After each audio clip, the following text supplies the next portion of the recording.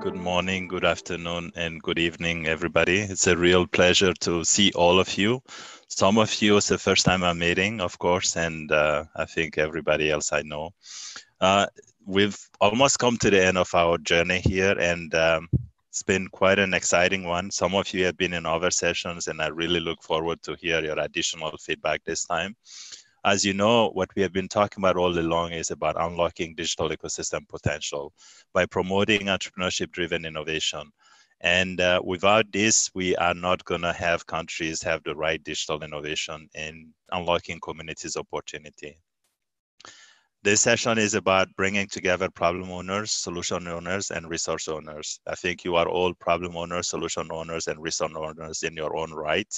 One of the key issues that keep coming up during the whole session or the whole week was that you have a problem of collaboration, you have a problem of trust, and you have a problem of action. So even if people understand, they don't necessarily take the right action to be able to bring the whole ecosystem together.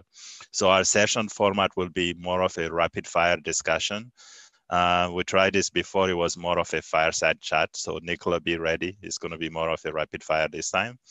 So I will be asking you 3 questions, and then there will be a closing remark. For each question, you have about 2 minutes, and hopefully you can do it in 1 minute, and we can go on to the next speaker.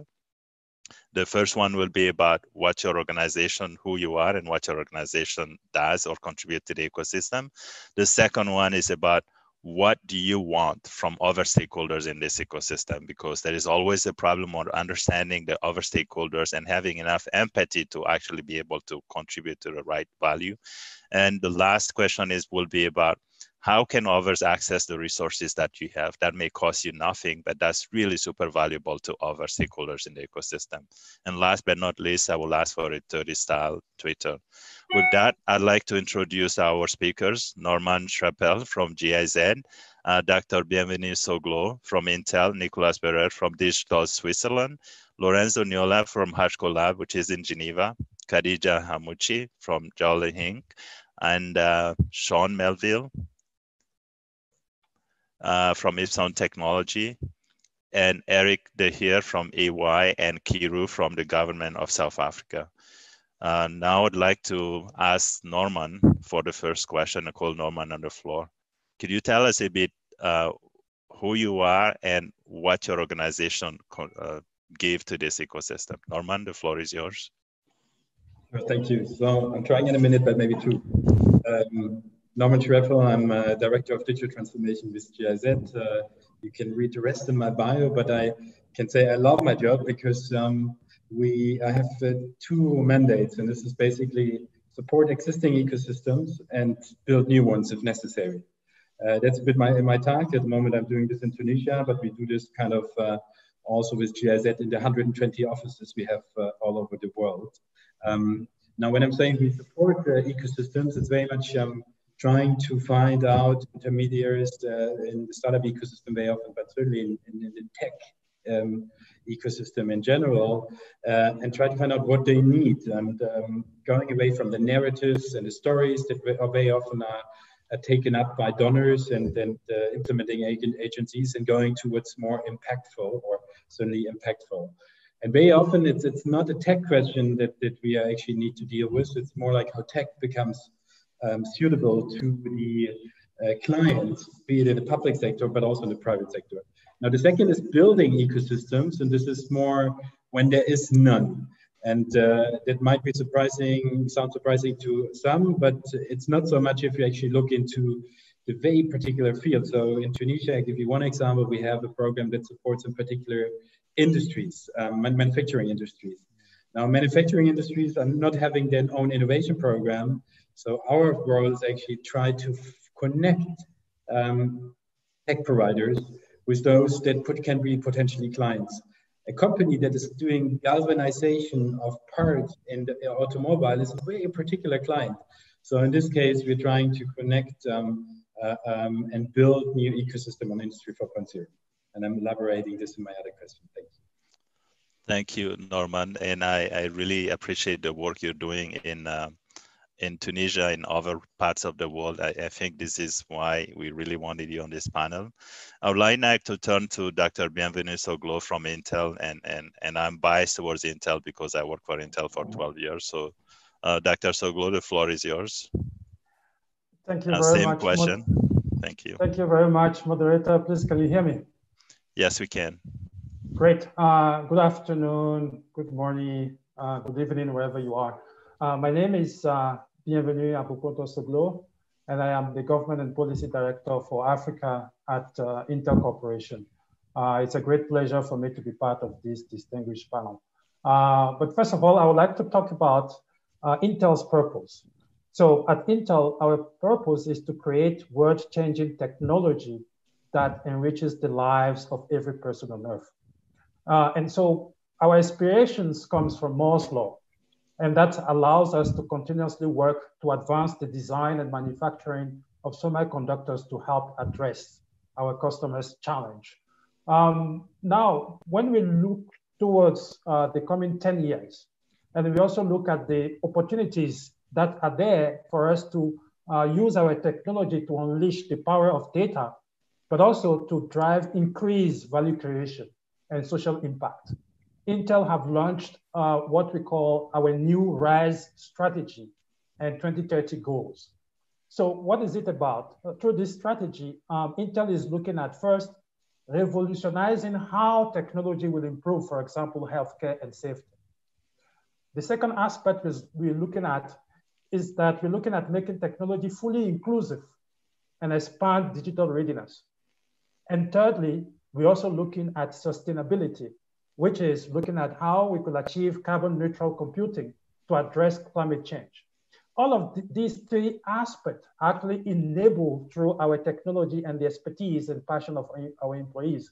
So what I want to talk about here is about, the importance of the digital infrastructure, especially in the COVID environment that we are here now. Now talking about a concrete example, as we're looking at how to make technology fully inclusive and expand digital readiness, we have what we call our Intel AI for Youth program.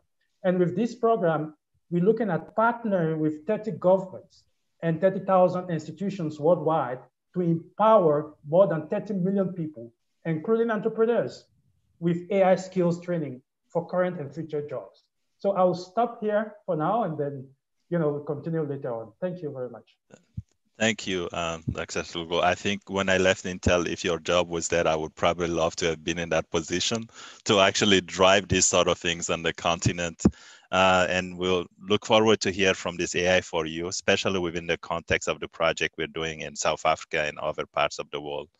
I'd like now to turn to Nicholas from Digital Switzerland. Digital Switzerland is an organization we have been following and actually trying to promote in other countries. Nicholas, the floor is yours. Thank you, Mohamed. Hi, everyone. Switzerland is a tiny place. We're just a small country, but at the end of the day, we are a hub. And we believe innovation in the futures, of course, will happen worldwide, but will happen hub-wise. So you will have some small ecosystems, hubs, defining strong competences in some topics, etc. This is what we believe with Digital Switzerland. We want to develop the country as one place, and not several places, but only one place, developing some skills, for example, in decentralized technologies, in robotic, in tech for good, etc. And we do that while we take all the many stakeholders together. We mobilize forces, if I may say like that, from the government, the administrations, the startup world, the corporations, the NPOs, NGOs, etc. And by bringing all these people together, we create ecosystems, and we really try to develop it in order, at the end of the day, it's about having jobs in the country, it's about having a prosperous economy and innovating economy in order to have a happy society, if I must say, and last but not least, always doing it for good. Thank you very much. Thank you, Nicholas. And then we do really like the fact that you talk about focusing on the problems and actually gathering the stakeholders to really come together around specific problems to get your ecosystem going. I would like to turn to Lorenzo. Lorenzo, you're a next door neighbor to me. What can you tell us about HashiCorp Lab and what you do? Sure. Hi, everyone. It's a pleasure to be here. So at HashiCorp Lab, we empower entrepreneurs to build impact tech ventures that can solve the most challenging problem of the world and drive social change. We are driven by our desire to be a positive force in the world, and we truly believe in a future where impact ventures are considered essential to foster equality, better humanity, and a sustainable world. We have a program for entrepreneurs. We have a global reach. We have ventures that are really using technology for good, coming from more than 4 continents. We are the 3rd program that just started this month. And we have a lot of partners. We work with more than 200 partners worldwide, including different stakeholders, to really connect the dots within the entrepreneurial ecosystem. So different partners such as UN agencies and foundations and corporations and impact investors. So we're also part of the Geneva 2030 ecosystem. That is so important to really catalyze and foster more equality, inclusion, and sustainable change in several ecosystems. Thank you, Lorenzo. I do look forward to working with you in the future. Now, for our only panel, that is a woman. And Khadija, I know you're going to light them up. So I turn the floor to you. Khadija is a remarkable entrepreneur and ecosystem builder and everything you actually want in a community. Khadija, the floor is yours. Thank you so much for putting so much pressure on me right now. I'm glad that I'm the only female voice in here, but I'm sure a lot of you are feminists in the panel. My name is Khadija. I was born and I grew up in Belgium. I am originally from Morocco. Today I work as an entrepreneur, but also an international consultant. What I actually like to do beyond building products is to actually share experiences vulnerably, because I think in the ecosystem we really lack sharing each other's challenges in a vulnerable way, in a very honest way, in a way that is not glossy and that is so far from magazines or what entrepreneur.com is teaching you about entrepreneurship and innovation. So today the way I do it is basically by leading by example, and I am someone who does not who shares oftentimes how I failed, but also how I succeeded and the lessons that I have learned. Today, what do I need from the ecosystem is definitely on that personal level, other people to do the same, because first of all, it feels less lonely. That's number one. And then number two, you feel like, okay, you just feel less like a fool sometimes of yourself. And today, how I'd like my contributions to the ecosystem to be done. So I work as an international consultant. I do write a lot of research, and I like when other people actually read it and give me feedback and share it with their own ecosystems. But I think as an entrepreneur, I would like the stories that I tell about myself and the lessons that I tell and that I have learned to be used by other entrepreneurs as a way to less sabotage themselves, to feel less guilty of whatever things that they have done out of sometimes just lack of experience. Voilà. Well, thank you. We'll come back to you. I think you started answering the second question, but we'll come back to you with another question, which is going to be more specific about the current work you're doing and what you're finding out in countries. Sean, floor is yours. Hi, everyone. My name is Sean Melville, and I'm from Trinidad and Tobago. I am the Managing Director of Ipsum Technologies, and the work that we're doing is really focused on helping persons with disabilities get access to technology. In the world that we live in, a lot of it is becoming more digital, and there's a large segment of the population, in fact, 1 billion people, that are quickly going to be left behind. And so what we're doing is we're looking at what technologies are available and then making an assessment as to how we can help to make these technologies accessible to them. So for instance, the websites, the mobile apps, and of course, the assistive technologies that these persons use. How can we ensure that there's access to all of these things? So that's the main essence of what we do.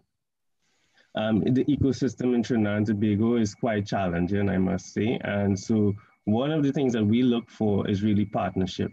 If it is that we're able to get access to resources or go-to-market partners, we are able to better reach the persons that we are looking to serve. And so we've done it in such a way where we have small businesses that we provide support to in terms of website building, mobile applications, but we also do work with the community of persons with disabilities through workshops, specifically focusing on learning the assistive technologies for those who don't or do not have access to it, as well as in terms of upskilling. So for instance, there's a group of persons who may have disabilities and they want to be able to create their own technologies. How can you train them to learn how to build an application? Or how can you ensure that they are using the technologies that are available to everyone else to be able to do the same thing and to be able to access those type of job opportunities?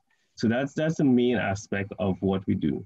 And then in terms of the final thing I would say is accessing resources is key, right? Access to resources, access to partnerships would be some of the main things that we can really utilize if it is that we have to be able to expand our reach. And our focus has been mainly on Trinidad and Tobago, but we've been able to get access to support internationally. So what we really need now is to be able to take these systems that we've tested, these different products and services that we've developed, and scale them to reach a larger audience. Thank you, Sean. It's remarkable that you are both an entrepreneur, but you're also an ecosystem builders. And I think what most entrepreneurs miss is that they don't know how to do partnership in the ecosystem. And in the process, actually, to be ecosystem builders, because you will have to build an ecosystem around your innovation or your product and services to be sustainable. I'll come back to you. I think you started touching on what type of resources you want, which is resources and partnership. Very specific in your case. I'd like now to turn to Eric. Eric, the floor is yours. Yeah, hi everyone. I hope you can hear me, and a big thank you for having me on this panel in such a great international entrepreneurial audience. I'm a partner at EY, based in Amsterdam, the Netherlands. Very shitty weather, if I may say so, at the moment. And my focus is on entrepreneurs and helping them grow and helping them realize their innovations, which is mostly impact-driven innovations. And we do this with a network of startup ecosystems across the globe where EY is present. We are a global firm, so we have a lot of reach. And my ambition is to help Dutch-based and Dutch-born innovations to reach their potential through the international network we can offer, and help international great ideas and innovations to be launched into Europe through the network we have. So ecosystem is very important in both these ambitions. Thank you, Eric. I think it's interesting you brought out this aspect of network and actually connecting your network to other network, because this is how we still, a lot of the time, if you don't have the resources, you can get access through other resources or other networks. I'll come back to you on this, and probably when we start thinking about how could people tap into your network or how do we connect them, right? Because that's one of the objectives we have, is to help build them, connect them, and make sure that they're getting beneficial interest from both sides. I'd like now to turn to our last panelist of the day, Kiru Pillai. Kiru Pillai is from the government of South Africa, and we've actually started a project in South Africa. Nicholas, you'll be happy to know, which is similar to trying to replicate some similar elements of digital South Africa into something we'll call a digital acceleration transformation center.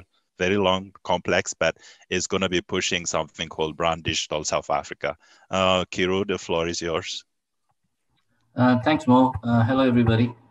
So my name is Kiru Pillay. I'm a Chief Director at the South African Department of Communications and Digital Technologies. The department itself has a fairly broad mandate. It includes the mandate, but it also includes the mandate for 4IR emerging technologies and digitization across government. That mandate must be seen in conjunction with other initiatives that we run within the department. And one is trying to define the digital economy by what we call the Digital Economy Master Plan. And the DTC, the Digital Transformation Center that Mo is referring to, is actually a legacy project that emerged from Africa's hosting of ITU World, South Africa's hosting of ITU World in 2018. And it is seen very much as an operational arm of these digitization projects across government. So what we are talking about here, we are talking about interrogating the various innovation ecosystems, the technology ecosystem, the entrepreneurial ecosystem, which on their own are robust, mature, well-funded, often legislated, but that's when you consider them in isolation. But when you consider them holistically, then you see the structural and the systemic issues that make them operate in silos rather than holistically. And that's what the Digital Transformation Center is trying to mitigate, that kind of siloed approach to innovation and entrepreneurship. Thank you, Kiru. I think we will hopefully learn a lot from these panels that we can apply to your DTC. I would like now to go back to Norman. And I mean, you're doing all these things, Norman, and I really like the work GIZ is doing, especially across Africa that I know. But what do you need from this ecosystem? Because you have funding, sometimes you have some ideas, but what do you need from other stakeholders in the ecosystem? Can you elaborate a bit more on this question? Yes, certainly. It might sound a bit of a critique, and it should, certainly up to discussion. I liked what Nicolas was saying earlier. We do all this because we want to achieve something, and sometimes we forget what we want to achieve. So GIZ is certainly nobody who wants to invest in equity or doing business when they're supporting startup ecosystem, but they want to support because they want to, and that's the question actually, create jobs, produce local innovations, connect companies, but also very different stakeholders like the public sector with each other. And I think we cannot forget that this goal is basically, first of all, what we need to achieve, and then everything else comes. Now, what do we need from the ecosystem to do that? I might have 3 or 4 points on it. One is kind of collaboration. For some weird reasons, and the donor community is part of it, there's a lot of things that duplicate in the ecosystem. And I think we don't want to have that. We want to have more like working together, even this sometimes means leading your own stuff, and certainly competitiveness itself is very important, but not duplication when it doesn't make sense. The second thing I think would be, don't do the same thing like everybody else is doing. So the narrative of ecosystem comes from very much the Silicon Valley. So the idea is there's somebody in its garage and it's building its idea and then turns it into a business and becomes a billionaire very quickly. In an African context, it's not happening. It's very, very different. There's different stakeholders. You build your product differently. So don't do that. Do it differently. And this is where you have to engage maybe with a totally different group, like also your clients. And I'm saying this because I see very often innovation for the health system is not just copying something that elsewhere happened to work. It is really knowing your client and knowing the health system, and then trying to build your product for this. And then my 2 minutes are over, but I have a third point very quickly, and this would be ambitious in a sense, but not from a narrative itself, but from where you want to go. And I think that you have a lot of stakeholders and intermediaries in the ecosystem that build a beautiful story, and this is very, very quickly told. But then obviously in every business and in every project, there is this period where you go down and where it's becoming very hard. And it will always happen. So it's actually going through that and not stopping, where the narrative stops. And I think it's ambitious or having the breath to actually go where you need to go to build something meaningful is very, very important. So nothing will be built in a month or 2 or 5 or 6. Yeah. Thank you. Well, thank you, Norman. I think in one of the previous panels, somebody was talking about 40 years to build the Israeli ecosystem. But we have Dr. Soglo here, and I'm sure he can tell us if we can apply Moore's law to ecosystems or not. But that's actually a nice segue for you, Dr. Soglo. Can you tell us what do you need from this ecosystem? Because you have a lot of programs. Are they finding their way? What do you need from government, from different stakeholders of the ecosystem, and even from entrepreneurs themselves? Because we don't want to think of what you're doing as corporate social responsibility. We want to really see them as corporate social opportunity, which benefits both sides. The floor is yours. Thank you very much, moderator. Actually, in fact, the very fact that we are able to have, this session today shows that, access to digital infrastructure, especially high-speed and high-quality broadband, is crucial. For example, this could be through fiber, this could be through 4G, 5G, this could be through Wi-Fi, but also we have the challenge of connecting the unconnected, right, in communities. So all of these are crucial for the short and long-term kind of progress of the small and medium enterprises, but also for the startups. As Intel, we work with many stakeholders, right, including government worldwide, including standard organizations, including telecom operators, enterprises, and the ecosystem at large. And therefore, when we look from the policy perspective, we believe that there's a need for policymakers and regulators, number one, to actually look at the existing national ICT policy or strategy and review them in order to incorporate the need to address this challenge of access to high speed and high quality broadband to connect communities.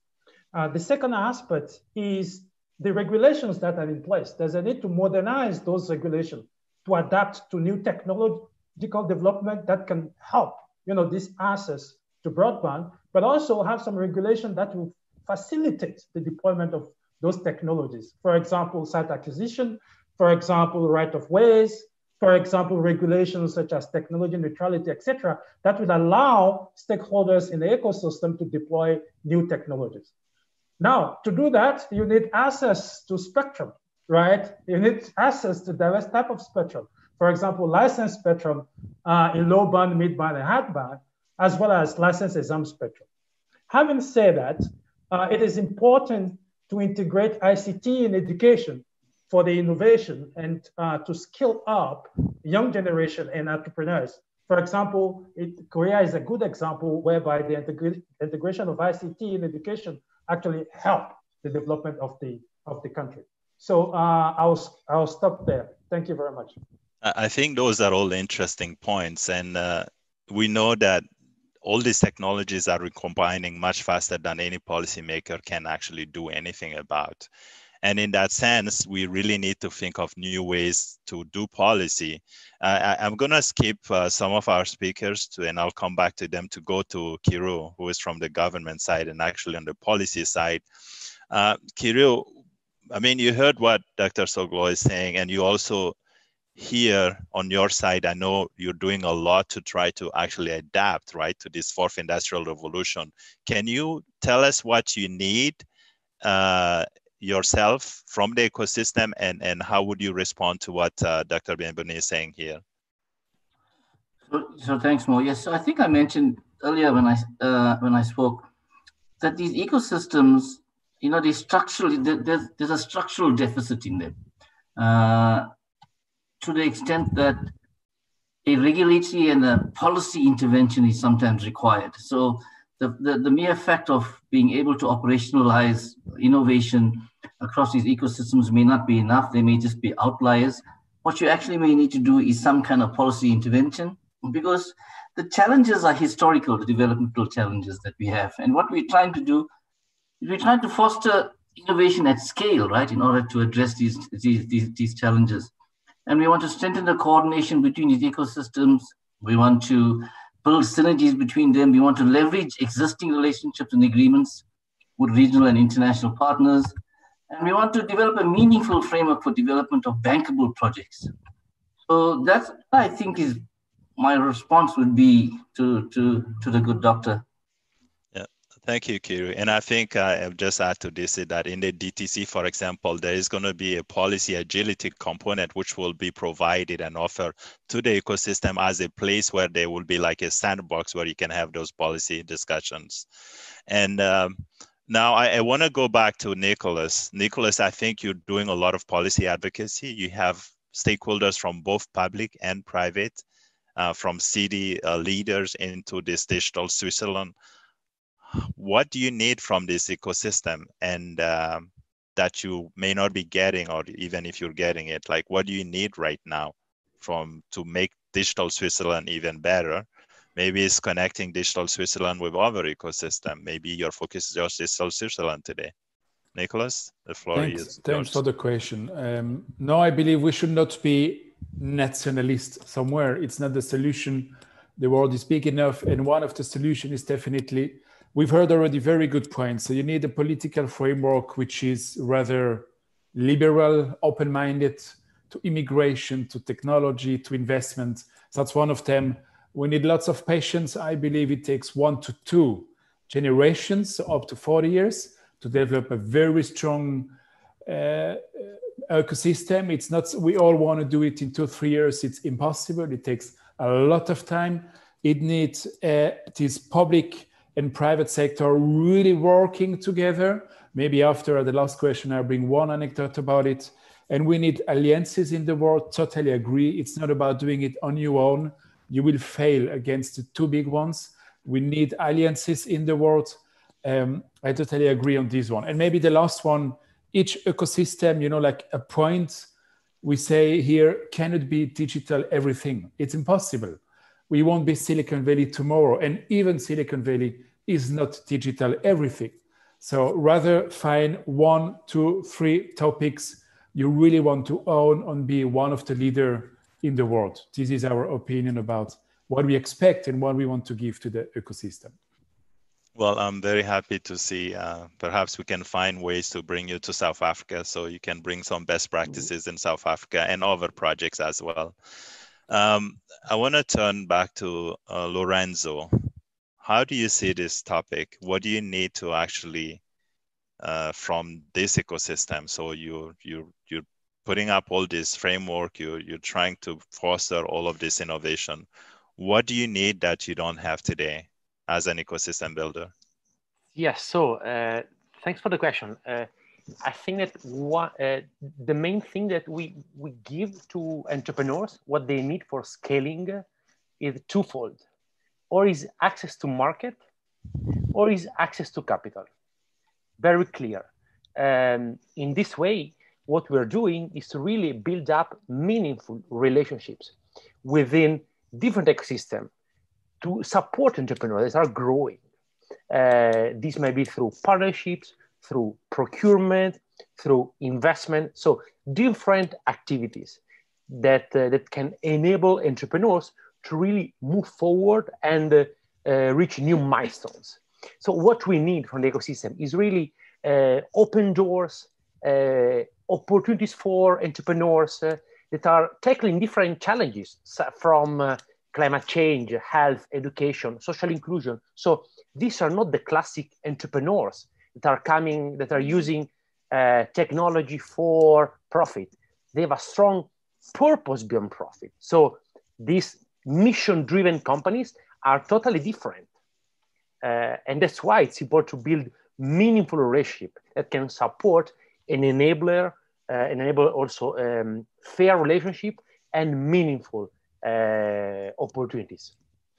Thank you, Lorenzo. I think those are an interesting point because you really need the partnership. Now, if you're talking about doing this global, you need them in different countries. And I'd like to turn to Eric because he said they're building a network, and this network could be perhaps a connection for you, or perhaps we can understand from Eric how they do this, and then what does Eric need from the ecosystem. Eric, the floor is yours. Yeah, thank you. And Lorenzo, I fully underline what you're saying. Is, many of the social, environmental and other main issues in the world will be challenged and solved by entrepreneurs. And it's these mission-driven entrepreneurs that I see coming up more and more, and that need a launch pad into reaching maturity, reaching their goals, reaching full impact. And I think what they need is to be elevated above their own local birthplace and region where they start testing their either products or mission-driven services. And this elevation can be done digitally, and it should be globally. And this is, I think, both what EY and our startup and tech ecosystem tries to offer, which is our global reach, but also what we see as a challenge, that how do you elevate really good, innovative, impactful ideas to global level, or to the places where they can thrive and take the next step. So this is both still the ask. I think we need to all think of how we can connect more on a digital level and more on a global level, and both an offering to you and to the people in your networks that if you feel there might be a way EY can help them with our reach, please let me know. Well, thank you, Eric. I think it goes back to the point that was made earlier from Norman, all these duplications, all these things. I mean, can we find a way to really create a stronger network and bond between all these different ecosystems and all these players like yourself? You did raise an interesting point, and you actually had a lot of empathy for our entrepreneurs, right? We'll turn to our entrepreneurs soon when you said they need to be elevated beyond their birthplace so they can test their ideas, etc. I want to go back to Khadija. Khadija, how do you respond to this, and what do you really need? You got into your need a bit. You said you want more Khadijas, right? Everybody to think like Khadija. Actually, I think this is your slogan, and that's a great slogan, right? So how can we have more Khadijas in the world, perhaps? Khadija, the floor is yours. So first of all, Murray, I did not say we needed more Khadijas. I think you said it. So let's start with well, I hacked it, so space here. When you, meneer de Heer, when you said that we need to go beyond our birthplace, I myself as an entrepreneur, I'm actually someone who went beyond her birthplace because I was born and I grew up in Belgium. The Arabic-speaking world, where today I am leading Jawla. Jawla is a content management software for right-to-left languages. It allows bloggers, independent journalists, and writers to publish on the web in Arabic, Urdu, Farsi, and Hebrew, which are all languages that are starting from right to left, and that also allow those to provide a great reading experience for audiences that are, I would say, non-Latin scripted. And so for me, coming to the Arab world, a world where I did not grow up, that I do not know, that I, of course, of which I understand the language, was an opportunity for me to both locally understand the culture and to come up with my, I'd say, Western education. Now, entrepreneurs like me, what they need from the ecosystem is definitely more money spent on ideas. There is a belief in entrepreneurship that you do not need much to be able to create a product. Interestingly enough, in our team, we are 3 women. And we each have a component of our startup. So basically there is one on UX, one on coding, and one on business. But even then we need money to pay for certain services. And so far, okay, as a team, we managed to raise 60,000 from the Google News Initiative. But to fundraise a further bit, such as 25,000 that we need now, it is very, very difficult to find those seed and pre-seed funding even.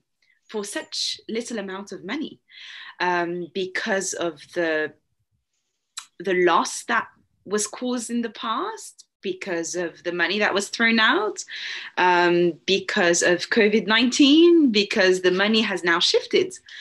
People want to find solutions to vaccination and to whatever, digital health or digital, basically it's health tech, but not other problems. That's number one. I think number two, there's also the language component that we do not speak as much of, which is, once we want to grow products globally, we sometimes forget that those products reaches audiences of whose language is completely different, and also whose culture is completely different in either using a software or even subscribing to a software. There are so many challenges falling along the line of financial technologies, for example. Today, we want to sell our product and we're thinking, which payment gateway are we going to put that is going to accept payments from Tunisia, Morocco,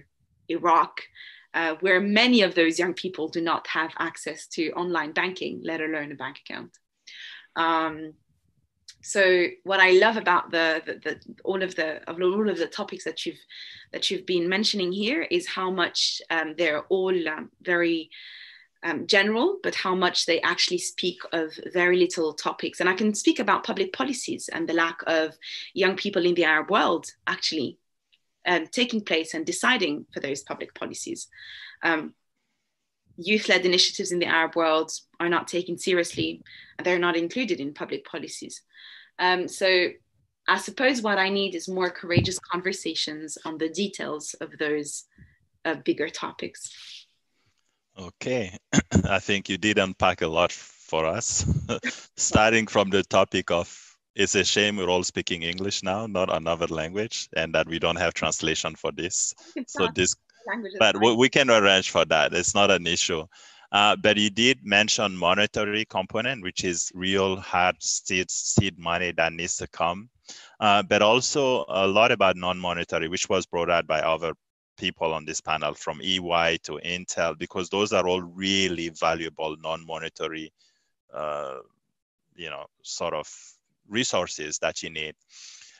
Policy, we touched on a little bit, so we'll come back to this. But Sean, I mean, you've been trying this, you actually need a lot as well. I recall you said you needed simple things as you need a lawyer, can you tell us more about what you need, Sean? Excellent. And could other people help you with this, right? I mean, and I'm just speaking to the other stakeholders here, because it's not just about giving money, it's about finding other resources, right? And I will come back to Eric later to say if they're doing anything along those lines in his network. Go ahead, Sean. All right. So what I would say is the greatest need in my ecosystem is a shared vision for the future. We have a lot of stakeholders involved in providing incubation and providing policies, etc. But there's no shared vision as to what exactly we want to accomplish. And in the absence of that, what you find is that you may have different initiatives, but they all diffuse each other. And so it just leads to no particular outcome, which you really need to have a clear and coordinated strategy and vision if it is that you're going to actually accomplish a specific objective. And so I say that that is the key thing. Now, the other thing I believe, and Khadija touched on it, is that of, I would call it inclusion. You need to get different perspectives, different voices contributing to what this shared vision is, right? And these visions then translate into policy, it translates into allocating finance, it translates into who supports what particular initiative or what particular idea that an entrepreneur or group of entrepreneurs will be working on. So if we are to succeed together, and in order for me, being part of this ecosystem, whether it's in Trinidad and Tobago or the Caribbean, or I would dare say the world, we need to have a shared vision. We need to have initiatives that collaborate and coordinate with each other. And we need to be able to test these different ideas and tap into support that we wouldn't necessarily get if everyone is, an island unto their own self, right? Where everyone is just saying, okay, I'm doing this and I don't have to talk to anybody else because I can succeed on my own. And I think we really need to change that narrative that an entrepreneur is someone who is able to just do it, just get out there, grind until it gets done. That's not going to happen for the majority of entrepreneurs. And so if we're really going to build a system, an ecosystem that works for the majority, we need to understand what works for entrepreneurs, how to support them in terms of go-to-market strategies, partnerships, access to knowledge and information sharing is critical, right? But again, it all starts with that shared vision. Well, I think that's quite interesting because this is going to bring us full circle to collaboration, to how do we unlock. It seems like it's a chicken and egg game, right? You have to put something before. So if we have to put anything, you need to have that bigger vision, from what I understand. Well, first you need to have that vision that everybody agrees to, because I agree with you. With many of the studies that we do in countries, we see that there is a lot of resources. Often, if you ask entrepreneurs, they will say it's about money. But in reality, there is enough money to get the ecosystem going. It's just that our resources, not money, but the resources come in different form. That needs to have all the stakeholders coming up with some kind of shared vision, and that vision needs to be big. Because honestly, when I look at many countries, sometimes what we hear is when you say, what's your digital transformation strategy? They only talk about e-government, but in reality, it has to include everything, because that's how the starting point. Norman, I want to go back to you on the response to this. In your digital transformation strategy at GIZ, are you looking into fostering this sort of shared vision across the board? Because that seems to be a real unlocking block. And if you could respond to this in less than 1 minute, because we're running out of time. Well, the short answer might be yes. Okay. Well, it's good to know. Okay. But let me quickly say how we try to do that. So we do build so-called digital transformation centers in different African countries. The biggest one is in Tunisia, but there's one in Rwanda already. It's trying to concentrate a little bit kind of the different part of the ecosystem to unpack exactly this, the policy dimension, but also the tech dimension and others. And very quickly, how do we access your resources? That will be one. Yeah. Right, exactly. And this is where we try to build programs actually that either are very direct, where funding or finances directly be available, or we actually have identified a gap. And as I said earlier, for example, connecting the public sector with, for example, startup ecosystems. It doesn't need really money in itself, it needs intelligence. So there we build rather a program, that brings that together. So we're trying to understand what it's needed. And sometimes I'm more kind of in the give directly approach, but sometimes it's also not a matter of money, but more kind of unpacking actually the different dimension that are needed to bring something into life. Okay, well, thank you very much for that. Now, Dr. Bienvenu, can you tell us how we can actually utilize this or access some of the resources, great resources that Intel is providing to the ecosystem? 30 seconds, if possible. Sure. Thank you very much, moderator. 30 seconds, pretty short, but I'd like to say that from our technology and processor perspective, we power the digital infrastructure worldwide, from the edge to the data center and the cloud. And globally, we support different global and regional initiatives and share our technical and global policy expertise. Now, we are also an active contributor to the development of digital economy ICT policies worldwide, whereby we advocating for enabling environment, for example, for emerging technologies, if I'll give that example. One other thing I would like to mention is our Intel AI for Youth program that I talked about, which has the goal to empower the youth and entrepreneurs with AI skills in an inclusive way. So I'll stop there since it's 30 seconds. I think we all will fail the test of our storytellers from earlier in the week, but that's okay.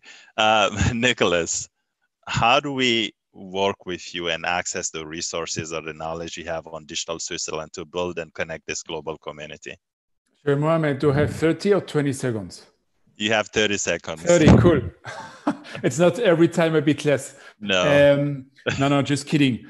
I will make it short. At the end of the day, it's all about alliances, so let's look for strategic topics. I repeat it myself a bit, I know, but I'm sure it's so key. Let's look for some topics where we can join forces, public, private together, to establish ecosystem with one focus. It doesn't matter which one, but with one focus. That's the first one. And the second one, I believe, and it will be amplified in the next years a lot, it should be all for sustainability. We should not forget this one. Thank you. Well, thank you. I do look forward to seeing you in South Africa. So just whenever COVID is happening or not happening, but thank you again. I think those are very important points.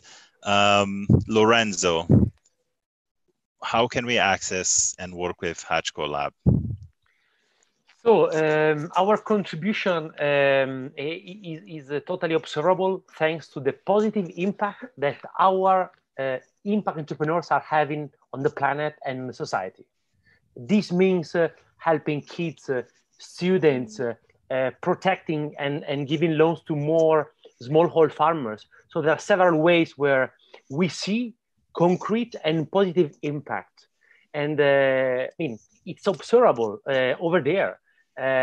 Closing the financial inclusion gap, social inclusion one, a lot of education and climate change. So, for example, offsetting your carbon footprint, like with great solutions that are supporting. So there are several ways, but again, similar to what Norman, Nicholas, and have been shared before also from Dr. Bienvenue, it's about connecting the dots within the ecosystem with players that can really make a difference.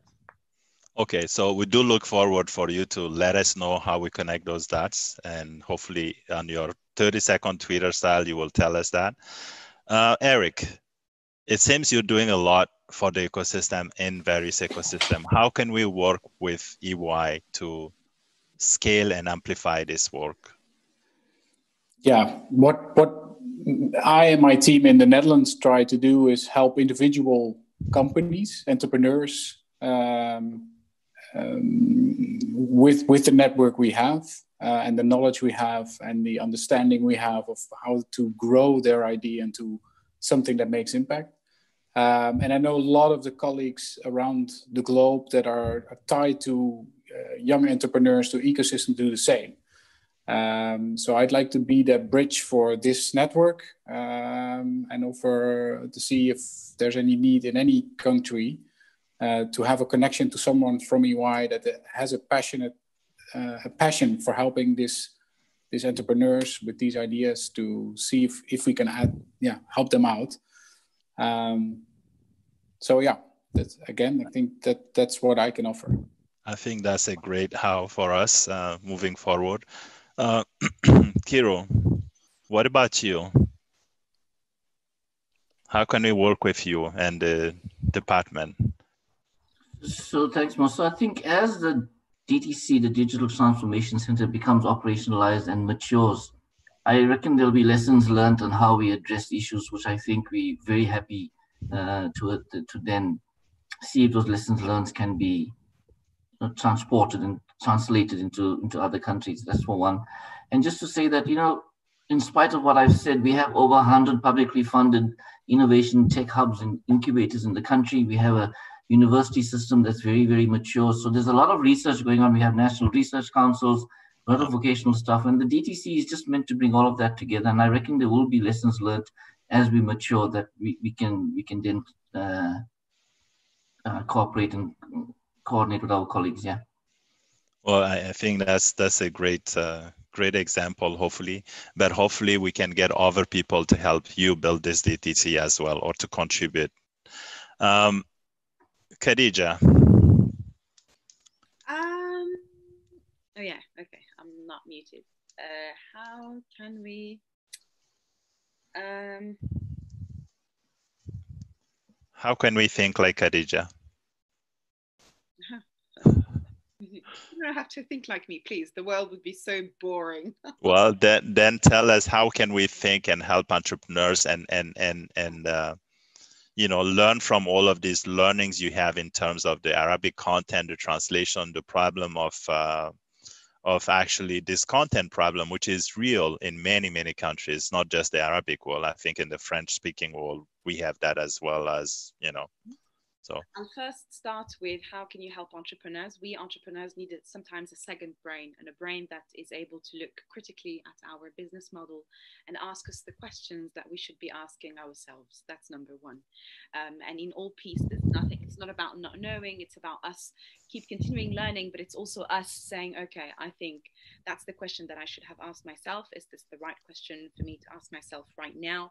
Does it need to be solved right now? And what do I need to keep in mind? Now, in terms of content access, definitely Arabic is not the only language lacking content. There's a huge digital divide between English and other languages. French is one of them, right? There's more than 100 million French speakers in the world, and the web is only 14% in French. It says a lot about right? Chinese, it's the same as other Hebrew, Arabic, Persian, Urdu. It's about who has access to the internet, who contributes to it, and you can see, through the language digital divide, you can see who actually owns the web. So if I may rephrase, then what your ask or your sort of need will be that less mainstream, more of the content of the internet to other languages. Localize everything. Localize everything. Okay. So I'll take that as your 10-second Twitter feed, and we're going to go to Sean, because Sean, now you're just going to give us your 10-second Twitter feed. Yeah. Which will cover the previous question as well. Digital inclusion for a better world. Excellent. Digital inclusion is really important. And so if we are to actually, be able to build a strong ecosystem and to be able to engage with all of these different key stakeholders, especially entrepreneurs, you need to include their voices. If you don't, then we're going to constantly be in this struggle. And I would say, always remember that we were all children at one point in time, and now we have grown. And to remember the past, remember the childhood, remember us as entrepreneurs are going to eventually inherit your, spaces in terms of whether it's in policy, in business, etc. And there's going to be a generation that's going to follow. So including our voices is key. So I guess that's enough for our 10 seconds. Norman, 10 seconds, your takeaway. Looking forward to collaborate. I think we have so much more to talk about and connect to each other. So thank you. Dr. Bienvenu. Thank you very much, moderator. I think number one, we have to look at accelerating access to digital infrastructure, especially access to high speed and high quality broadband. Secondly, important to integrate ICT in education for innovation. And thirdly, the need for policymakers and regulators to work with stakeholders to modernize the existing regulations. Thank you. I love that. This whole grassroots thinking about really getting things done is really super important. That's what we're missing. Nicholas, 10 seconds. It's all about the political framework. I love what you say, Dr. Bienvenu. It's all about talent, education, collaborating together. And don't forget, digital is only the means to purpose. Technology is only an enabler, indeed. Lorenzo, 10 seconds. Yes. Again, technology for good is what really can drive sustainable change, and it's more needed now than ever. Excellent. Eric. Well, thank you all for really inspiring thoughts. I would say let's find ways together to help great new ideas grow from local to global as fast as we can. So we are going to apply Moore's Law for that. I'm a big fan of Moore's Law. I think if we had applied Moore's Law to ecosystem development, we're not going to wait 40 years, right? And and I think we really need to do this. I do understand the idea of waiting for 40 years because actually 2 generations is the limiting factor. But I think we have to find a way to democratize access to innovation a bit faster than that. Kiru, you have the last 10 seconds. Thanks, Mo. So I think my message would be, let's innovate at scale to meet our developmental challenges, and let's look at structurally altering the system in order to do that. Excellent. Well, I think that concludes our hopefully great debates, and we can have great soundbite. I do really look forward to working all of you and to welcome you back in this community in the future. With that, I want to thank all of our panelists and, of course, the team working behind to make all of this happen. I mean, they've been working miracles. And we will have our closing session, I think, at 3:20 if you guys want to follow that part, but you're more than welcome. But I do want to thank everybody. And with that, this call the session closed. Thank you very much, everybody. Thank you.